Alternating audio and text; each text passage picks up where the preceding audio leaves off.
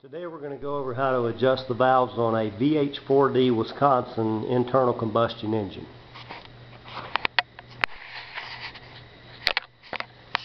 This is the engine. First of all, I want to explain to you how the combustion process and the different strokes of the piston takes place. Right now you can see this is the number 1 piston, this is the number 3. Over here we have the number 4 piston, and then we have the number 2 piston. The firing order on a VH4D is 1, 3, 4, 2. To explain it, what we'll do, we'll start the piston on its intake stroke. So as you can see right now, the number 1 piston is at the top dead center. As it moves downward, the intake valve opens. As it opens, it draws in the fuel air mixture into the intake and into the combustion chamber.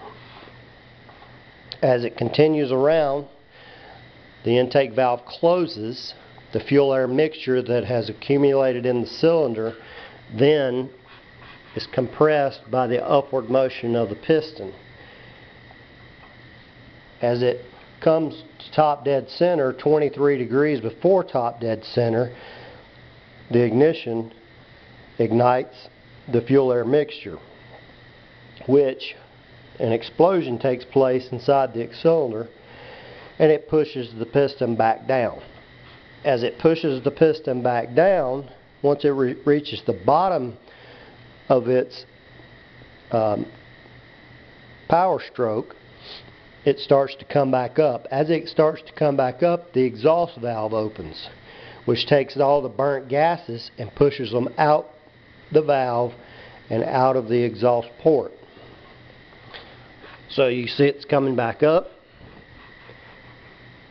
and the exhaust valve's closed, and now the intake stroke starts all over again.